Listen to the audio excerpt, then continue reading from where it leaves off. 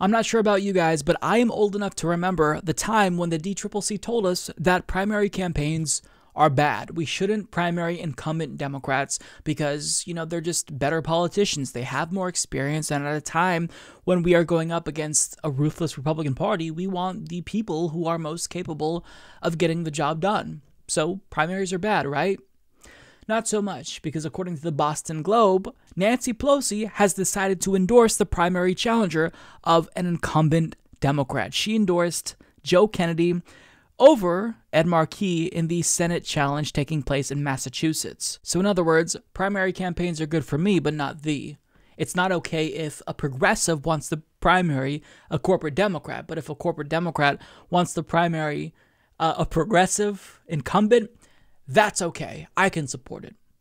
So you're telling me that it is actually about ideology? Interesting. Who would have thought that that was the case?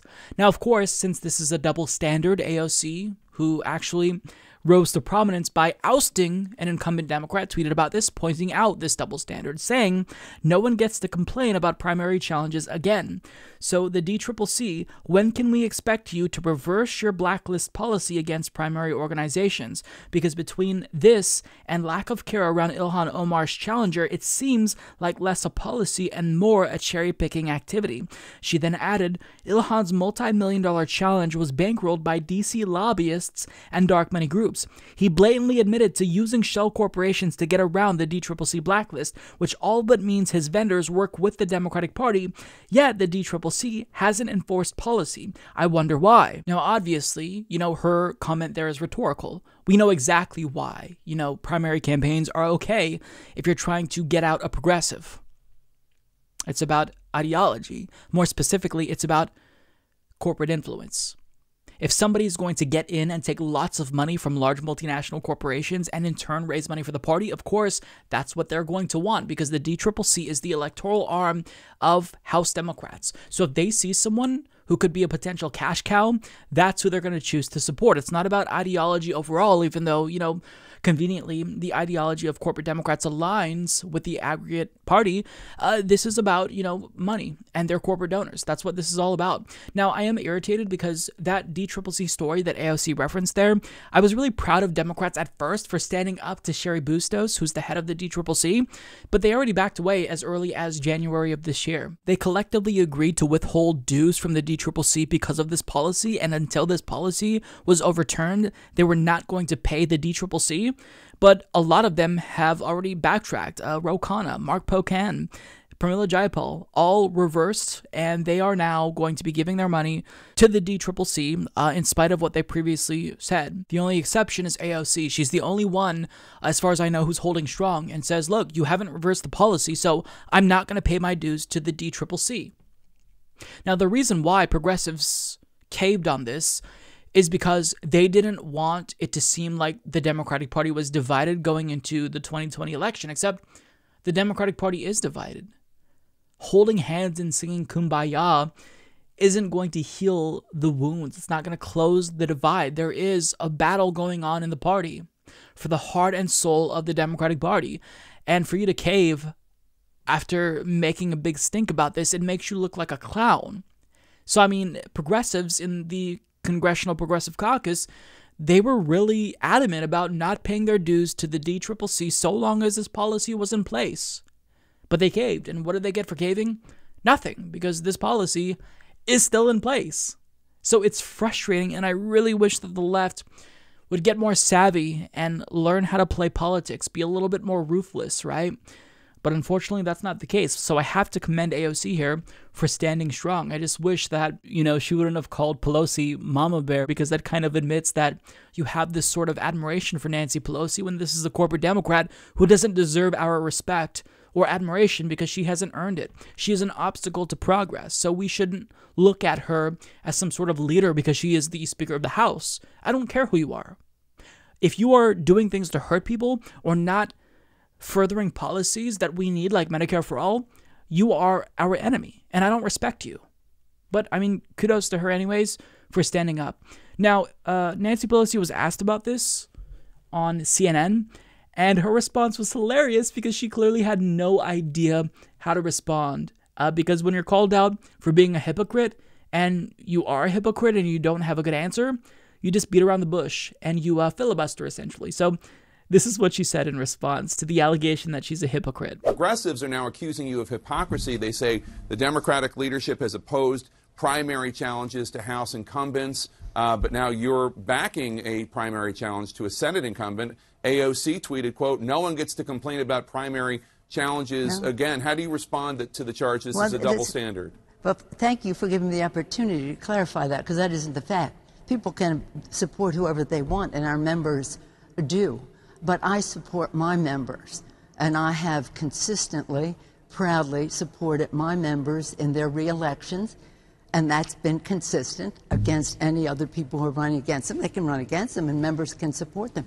But I support my members, and I am so proud of Joe Kennedy. Thank you for asking me about it. He really was instrumental in helping us win the House in 2018, which has made a significant difference in how we point out what the administration is doing. So he's been a valiant member. He's brilliant. He's gentle. He's kind. He gives credit to other people. He has courage. He has courage. And I'm so proud to support him. So I thank you for asking me about that. So it isn't about, members can support whoever they want. And I support my members when they run for re-election and when they run for other office. Nancy Pelosi is insufferable. I mean, she clearly was tap dancing around the issue because she didn't have a good answer. Shameful. She also said something that stood out to me. She said that Joe Kennedy helped Democrats win the House. How? Because you're saying that as one of the reasons why you're endorsing him over Ed Markey. How did he help Democrats win the House? Be specific. What did he do? I mean, I'm assuming he raised a lot of money, so in her mind, that's what helps other Democrats, but like, what did he do? Did he campaign for Democrats? What did he do? He doesn't have much national name recognition, so what did he do specifically to help Democrats take back the House? She has nothing. That's why she's saying this. Now, she says people can support whoever they want. So if you are, an incumbent Democrat and you want to endorse a primary opponent of one of your colleagues, I'm not going to stop you. Except the problem is that the official party disincentivizes that type of behavior. They don't just disincentivize endorsements, they disincentivize primary challenges altogether.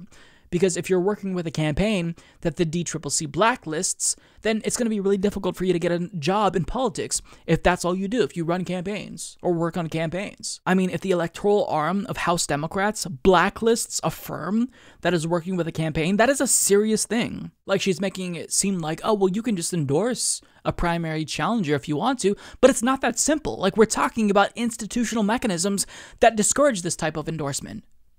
So that's what we're pointing to here. But you're beating around the bush because you don't know how to respond to this claim of hypocrisy because you are a hypocrite.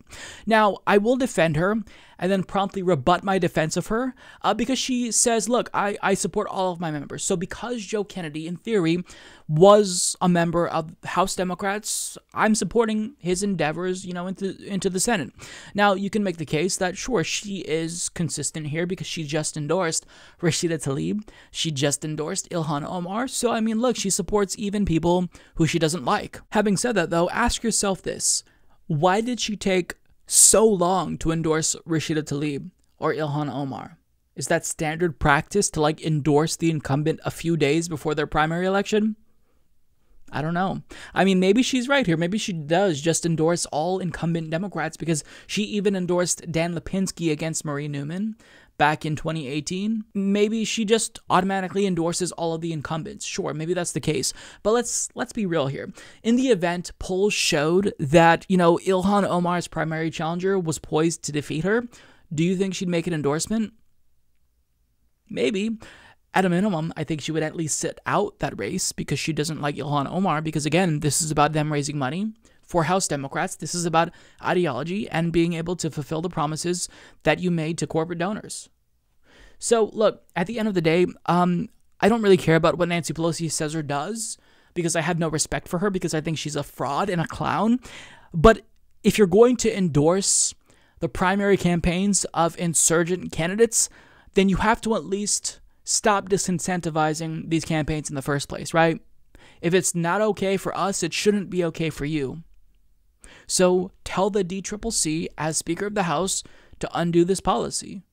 But she won't do that, because Nancy Pelosi is a self-interested politician who just wants people to get elected, who's going to help her raise money for the party.